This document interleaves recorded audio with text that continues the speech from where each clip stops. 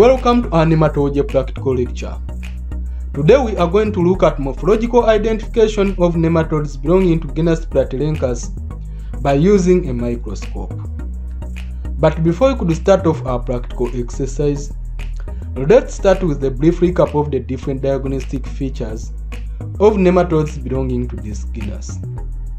These features include the lip region, which is low and slightly offset with around 2 to 3 rings depending on the species. Their stylet is robust and relatively short with round basal knobs. They also have a masseter median bulb within the pharyngeal region and a ventral overlap of the pharyngeal gland with the intestines. In case of the females, these nematodes have a monodiaphytic reproductive system with vulva located 70 to 80% of the body from the anterior end. With this simple brief recap, let's now start off with our practical exercise. Let's start by putting our nematode specimen in the focus, and what you are seeing right now is the lip region of this nematode. This lip region is low, and you can also see that it is slightly offset. If we manage to get a higher magnification, we shall also see the rings within this lip region. Within this same field, we are also seeing the robust and relatively short stylet of this nematode, which also has round basal knobs.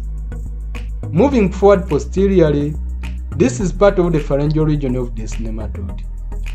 And this is the masseter median bulb, which is a typical feature for this genus.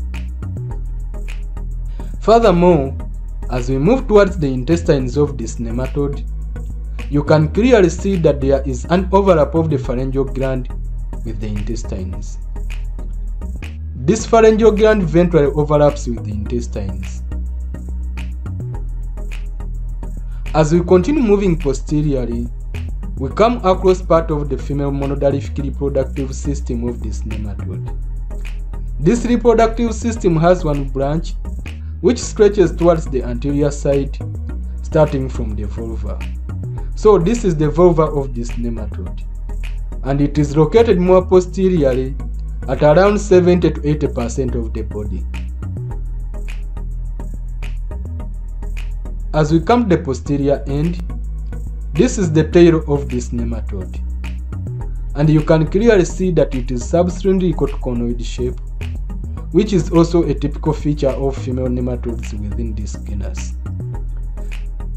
From this microscopy exercise, we have managed to see some of the diagnostic features of genus Pratylenchus. Thank you for watching, and remember to check our YouTube channel for more videos of other genera.